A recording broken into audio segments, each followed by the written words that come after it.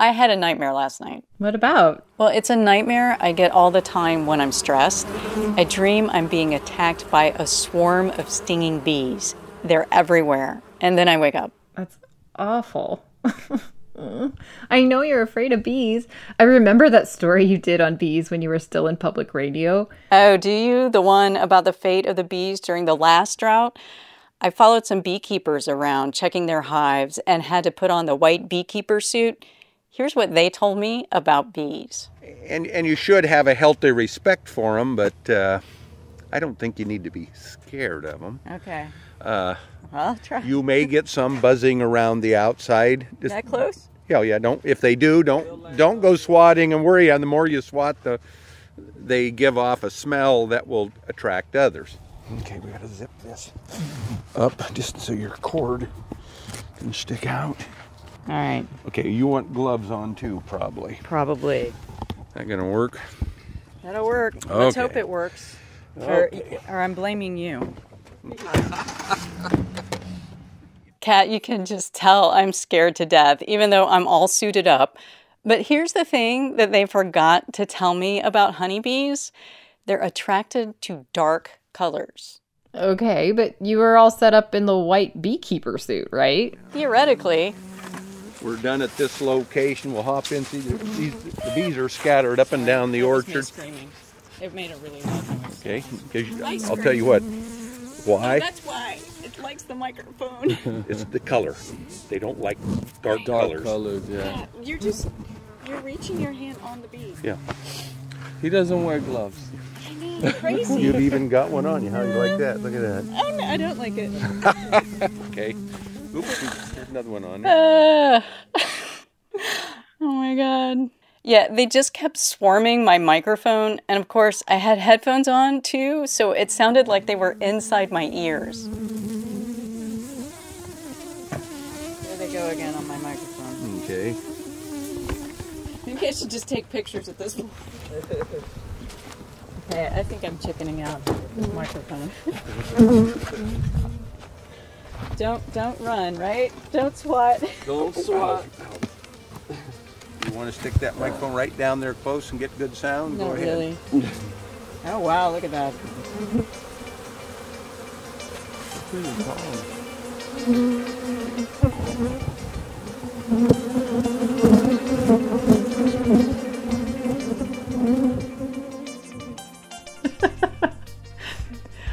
Oh, Amy, you were so brave to battle the bees, your biggest fear. All for a story. Right? God, I can still hear those bees in my nightmares. Okay, but pollinators are important, even if they do have a nasty sting. Yeah, I learned a lot from that beekeeper. You know, we also have our own stinging insect expert here at UC Davis, entomologist Lynn Kimsey, the director of the Bohart Museum of Entomology. And she told me about the Schmidt Sting Pain Index. Have you heard about this? No, but it doesn't sound good. Yeah, the Schmidt Index ranks the pain from insect stings, and she says it's pretty accurate. I've probably been stung by almost everything on his list. Yay! What's the most painful? It's a toss-up between bullet ants, these big South American ants, and tarantula hawks. Whoa. What are tarantula hawks? They're big wasps. Oh, and I imagine they prey on tarantulas? Yes, and apparently Lynn was also stung by one while working in the desert collecting flying insects. She says the tarantula wasp has a 1/4 of an inch long stinger, Kat. A 1/4 of an inch long. And of course, as I'm putting it into the kill jar, it got me right underneath the thumbnail. And so I'm hopping up and down doing little 4-letter phrases and words and things, and because it really feels like you put your finger in an electrical outlet. But it only lasted about 20 seconds. Oh, that's all. Oh my God. Why is she telling you this story? I mean, does she know you were afraid of honeybees? Not to mention a tarantula hawk. Right? Well, here's what she said when I told her that. Unlike the tarantula hawk, honeybees, the only reason for having venom is to make you hurt. You know, it's to protect their nests, all right? So it's designed to hurt vertebrates, mammals like us, as much as possible for as long as possible. Whereas with tarantula hawks, yeah, they use it defensively, but mostly it's to capture tarantulas. So yeah, it hurts briefly, but... All right. Now that I'm going to have nightmares. Oh, God.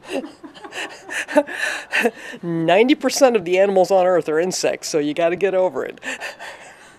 Yeah, Amy, get over it. No, I like honeybees. I actually really like bugs. I mean, maybe not the stinging ones, but I like honeybees. I like butterflies. I love fireflies. I like all the different types of beetles there are in the world. Like, insects are such interesting and curious creatures. And they're important in helping us understand our world a little better, as you'll soon see. I found out that Lynn Kimsey is full of fun insect stories. One time, she even had cockroaches for dessert. On purpose? Cockroaches for dessert? You'll find out. We're going to explore the world of insects in this episode of Unfold that we're calling Cockroaches for Dessert.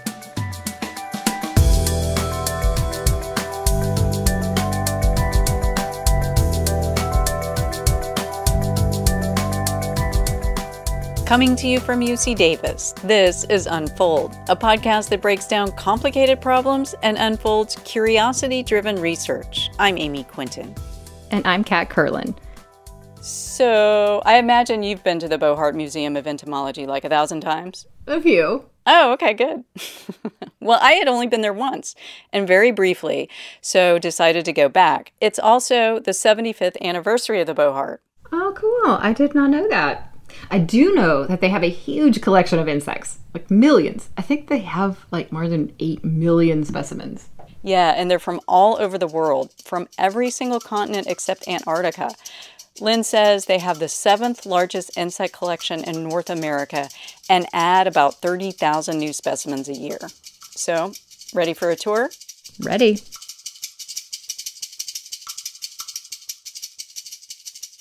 Let's see. You might think, like I did, that a museum that holds more than 8 million insects would be huge, but you'd be wrong. It doesn't seem much bigger than a large classroom, but it's full of towering cabinets. And what I'm doing is I'm cranking open the compactor range where we have the pin specimens stored. I'll do a little more. Okay, so I'm moving about a ton of steel with my hand. You're pretty powerful. And what this consists of is these mobile shelving units that carry glass-top wooden drawers that house the pin specimens. And there are 28 of these in each column in this mobile shelving system. She pulls out one of these specimen drawers. They can hold anywhere from 10 to 500 insects. In this drawer, there are about a dozen giant butterflies. They do have metallic blue on them. They're about the size of your hand if you spread your fingers, you know. The awesome thing about them, though, is when you look at, so the top is metallic, the bottom looks like an owl. And so when you look at them, they have these huge eye spots on the hind wings that look just like an unblinking owl staring at you. Oh, they do. Right? See? And this is how they protect themselves. So these are called owl moths or caligo butterflies. They're really butterflies. Lynn says birds won't eat these guys. Eye spots are pretty effective on birds. They don't mess around with things with big eyes because they could become dinner, you know?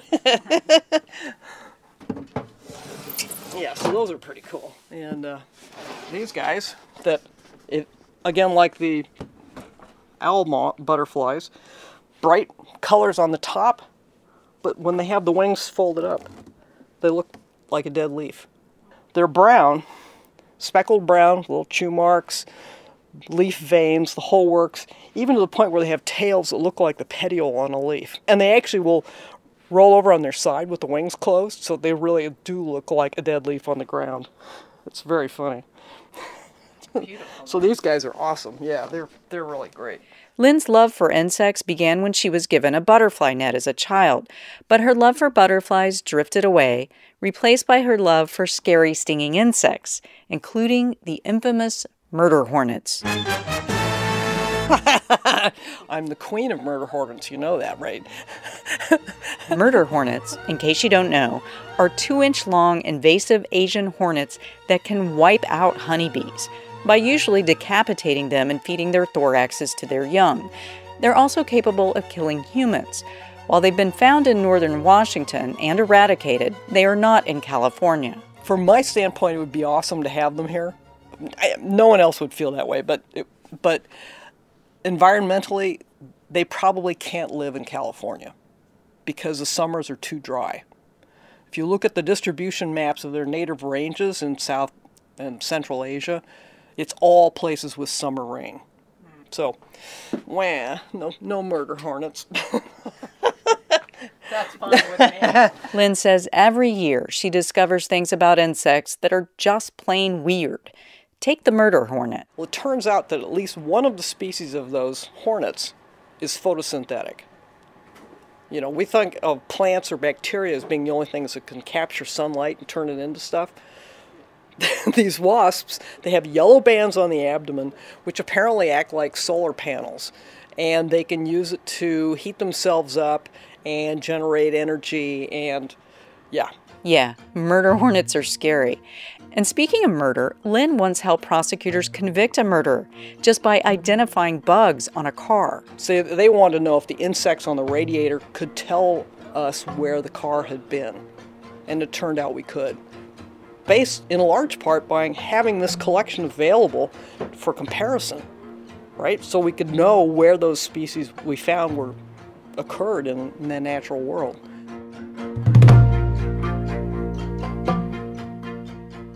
Lynn's testimony at trial that some of the bugs were from the western U.S. helped convince jurors that the accused murderer, Vincent Brothers, lied about where he was at the time of the murder. He was convicted on 5 counts of first-degree murder for killing his wife, 3 kids, and mother-in-law. Insects in the Bohart collection can help scientists uncover lots of mysteries. DNA from bugs here can reveal what California landscapes were like in the early 1900s. For example, we have a lot of specimens that were collected from a town called Samuel Springs, which is in Napa County. Well, Samuel Springs is now under 50 feet of water in Lake Berryessa. But we can look at the specimens and tell you what that habitat was like, what kind of plants were there because of the pollinators, what kind of soils, and so on. So it really is an image in time and space in here. There are so many different kinds of insects in Bohart. I asked Lynn to show me her favorite. My favorites. Okay, we'll have to go down here.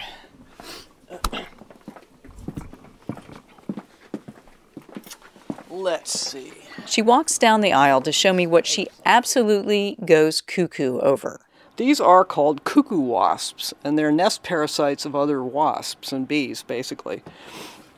So this one, for example, attacks wasps and bees that make large mud nests like mud daubers do, and these guys are parasites on those. It might sound strange to love a parasite until you get a close look at them.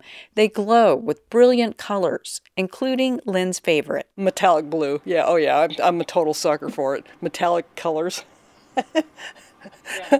So this whole family of about, I forget how many species, maybe 10,000, they're almost all metallic blue or green or even golden, depending on where they're from.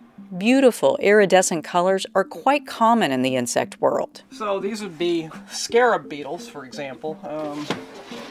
Here's a group of bright green scarab beetles. These are commonly called fig beetles. Those are pretty. A little bit. Yeah, they're quite handsome. Some of the scarab beetles look like emeralds. I must admit, I was becoming bedazzled by beetles. This is another gorgeous one that you find in the American tropics. It's a scarab. It's about marble-sized, bright metallic pinks, blues to greens, a great big horn coming off the front of the head. And these ones like poo. They're so pretty, though. They could be jewelry. They look like jewels. They really truly do. They're absolutely gorgeous. Then Lynn grabs a 3-inch long, aptly named jewel beetle. Euchroma gigas. This is the one from Latin America. It's just huge. And it's metallic green and pink, kind of, depending on the angle of the light. Lest you think all insects are beautiful, let's move on to the less beautiful, and likely the least liked, unless you are a hungry toad or a famished frog, and that's cockroaches. The Bohart has some live ones, which I did not know. Oh, look at these things. Yeah, so we have right now we have two different kinds of cockroaches. We have these huge cave roaches and then the hissing cockroaches. Those are smelly things, the cave roaches. The cave roaches are absolutely huge. Dozens of them scurry around in a large terrarium at the Bohart. They're right underneath the walking sticks and not too far from Coco McFluffin, the pet tarantula. Cave roaches look like your standard American cockroach on steroids. So they're about twice the size. They have really big wings, kind of pale tan colored with a dark patch in the middle. And they normally live in caves. They're kind of scavengers. So we actually brought this colony back from a cave in Panama. Unlike their neighbors, the hissing cockroaches of Madagascar that prefer to eat fruit, Lynn says the cave roaches crave protein. They like dog kibbles.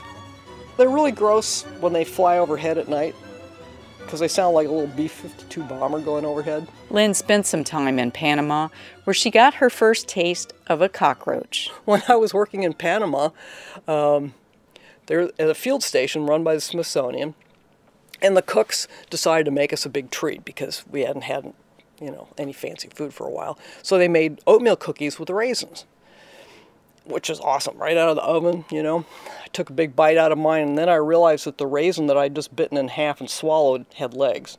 Oh, oh my God. And, cockroaches kind of taste the way they smell, that kind of, yeah. Funky. Yes. So, I'm not a fan, I just say.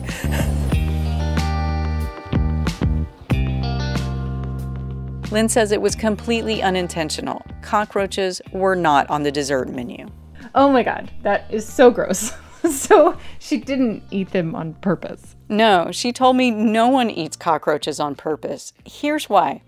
Apparently, they pee into their own fat in their bodies and store it there. It makes them taste awful.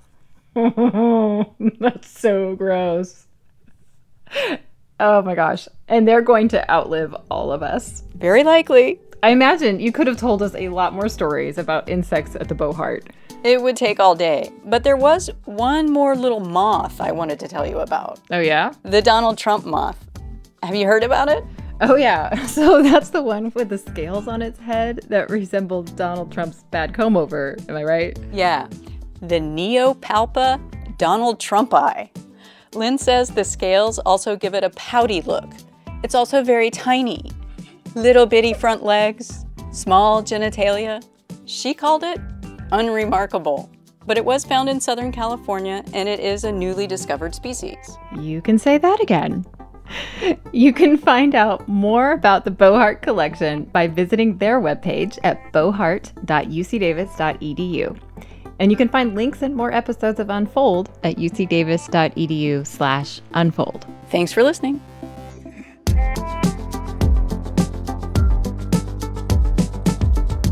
Unfold is a production of UC Davis. It's produced by Cody Drabble. Original music for Unfold comes from Damian Barrett and Curtis Jerome Haynes. Hey, if you like this podcast, check out UC Davis's other podcast, The Backdrop. It's a monthly interview program featuring conversations with UC Davis scholars and researchers working in the social sciences, humanities, arts, and culture. Hosted by public radio veteran Soterius Johnson, the conversations feature new work and expertise on a trending topic in the news. Subscribe wherever you get your podcasts.